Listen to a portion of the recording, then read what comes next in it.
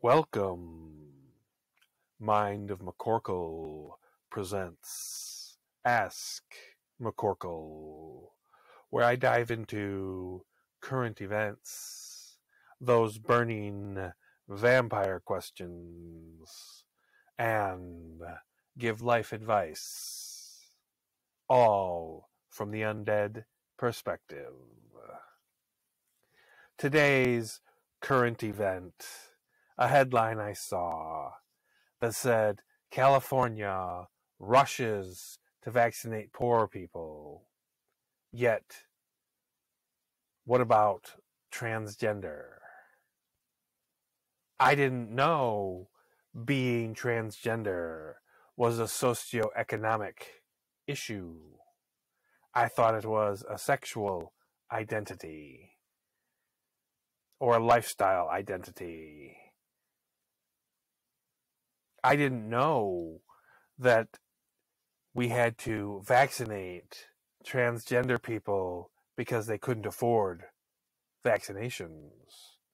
I didn't know they were an at-risk populace due to socio-economic reasons. I do understand that I don't understand the issues facing the transgender population, since I am not transgender, and I don't give a shit about social issues.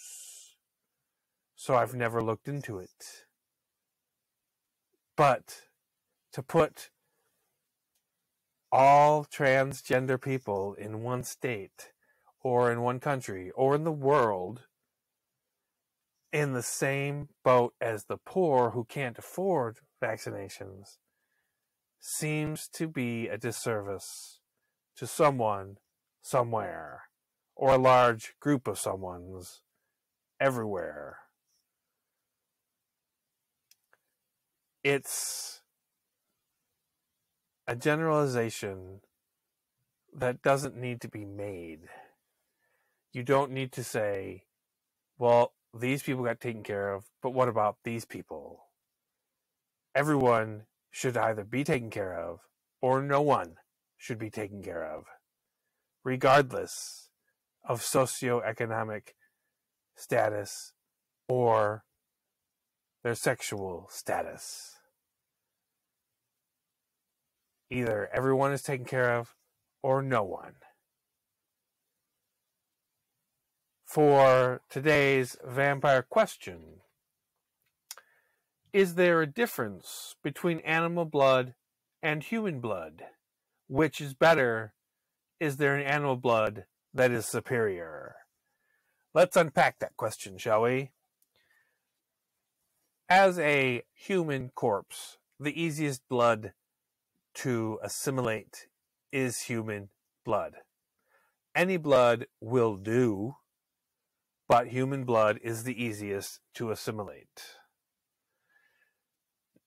So, human blood is superior in that way.